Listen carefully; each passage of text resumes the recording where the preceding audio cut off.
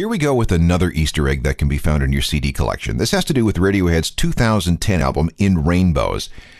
And I'm going to do my best to describe what fans call the Tenspiracy. The original title of the album was Zeros and Ones. Write that out in digits, hold it in front of a mirror, and you see the number 10. In Rainbows contains 10 tracks.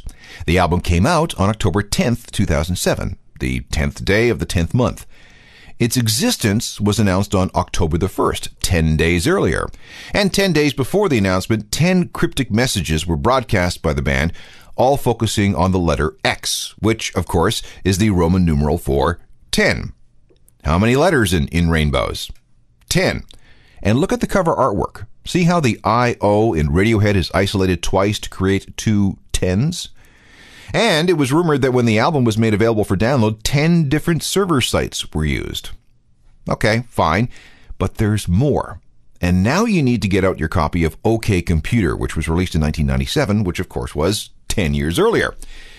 Rip both CDs into your computer and then set up a playlist that alternates the tracks.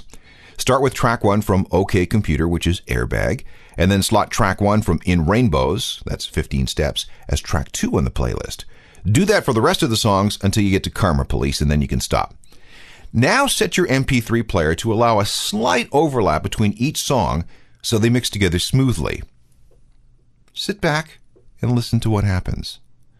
It appears that by setting things up this way, you create a concept album that flows together so beautifully that it just can't be a coincidence. Can it? Or is that why the last song in this sequence that we've created is called Jigsaw Falling into Place? Dude, let me tell you something. My mind is blown here.